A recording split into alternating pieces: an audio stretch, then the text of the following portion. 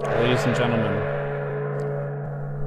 a Roach Hydra Viper max out in a guide form.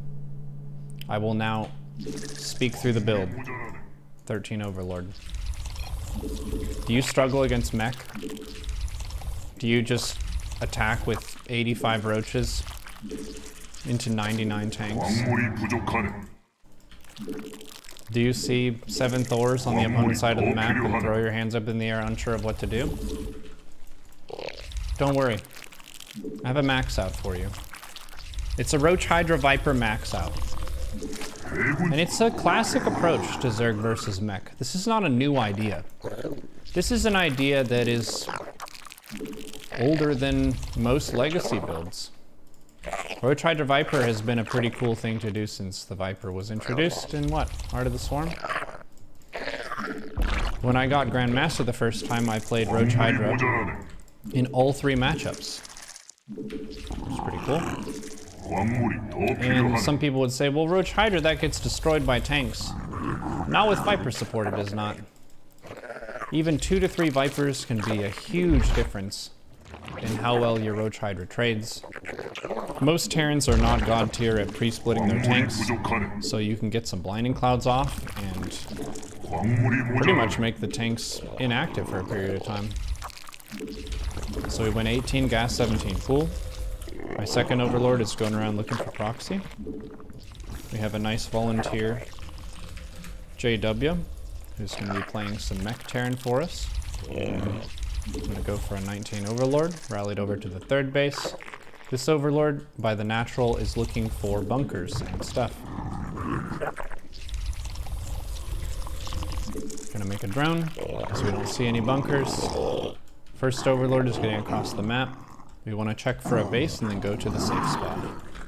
Pool finishes, 2 queens, 4 lings. Pulling 2 workers off gas. Taking ling speed. Making drone. We're gonna drone up to 30 and make an Overlord. There's no base here. Wanna go check? See if it's a cheese. Or... okay, that's extra safe, is what that is. So I can just go and take a 3rd. If the opponent defends, expand. And also creep. But creep always, and without ceasing. 3rd base is up, 31 supply. We make an Overlord, and then drone. And if we float money, we make a queen. And if we have larva, we make drones. Drones and drones and drones. Gonna make another Overlord. Overlord just finished. And we're droning. This queen can get a creep tumor, then go back to the hatch. All drones. And then we still have 150, so I'll make another queen. Queens, drones, and Overlords. That's what the early game is. Queens, drones, and Overlords. 3 minute 30 is the time that you scout. I'm sending in an Overlord, but I know the Overlord probably is going to die. So I'm going to make 2 Overlords to offset that. Refilling the gas at around 330. Doesn't have to be perfect. Spreading creep. 350 Roach Warren. 355 Lair. We're just teching up. Lair puts us closer toward Hive. And now I know that it's mech. So, I'm going to keep making drones. It could be a blue flame Hellion timing. So I'm going to try to up my lane count to about 14. And I don't think he can afford to go for starport units. But just for the purpose of memorizing, let's put 1 spore per base at 430.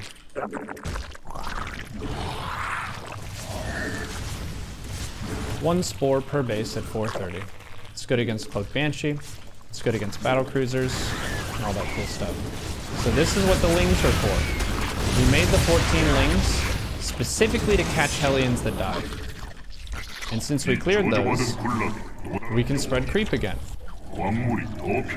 And we could go for an Overseer Scout right around 5 to 6 minutes, because we don't know for sure whether it's mech or bio.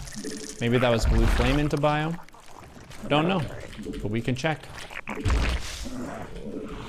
Let's get a 4th base. Taking a 4th base after Hellions die is a really good call.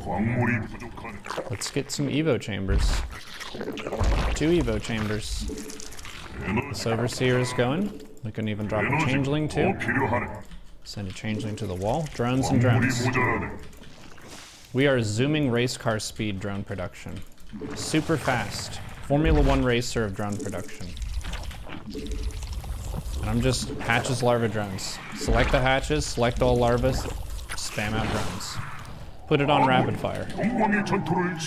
Went to Overseer Scout, and we see almost all factories, Ghost Academy. Okay, it's mech. So we're going ranged and carapace. We're going infestation pit, killing the gases. We're still droning. And then we're gonna go Hydra down. Go this. 4th base is up, and the queen should be pushing the creep in front of the 4th base. Look at our money. We have some money. Let's go Overlord speed. We can start raising an army now, because we have enough drones. 73 is good enough. So I'm making Overlords. I want Overlords all the way up to 200 supply. Whenever a hatch is done, it's kind of like a queen birthday party, birthday shower thing. Baby shower? I don't know. Getting a hive. I canceled Overlord speed. I want the hive fast. Fast! Hydra range is going. Okay.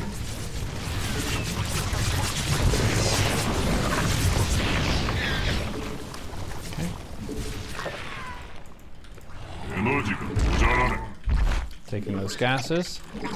And now that I have some army, and I killed the Hellions, we should break rocks. So Overlord can drop creep. Hive is on the way. Hydra speed is queued up after Hydra range. I can put these changelings and see where the expansions are going to be. 82 workers. That might seem a little high, but if we put 2 spines per base to defend against Hellion drive-by, then how many will we have? We could even do this.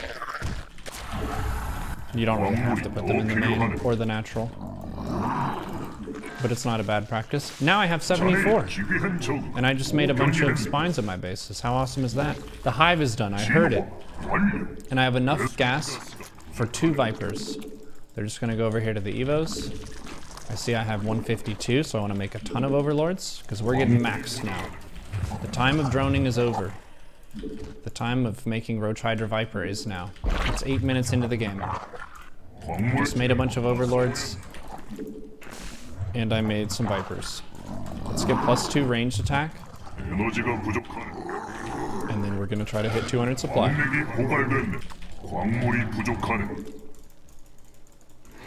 I'm doing a shift rally for the Vipers. They're gonna be consuming energy from the buildings until they have full energy, and then they're gonna follow a Hydralisk in my army. In the order of priority for the units I'm making in the army, I would prefer to make Hydras, but if I'm low on gas, I can make Roaches or Lings.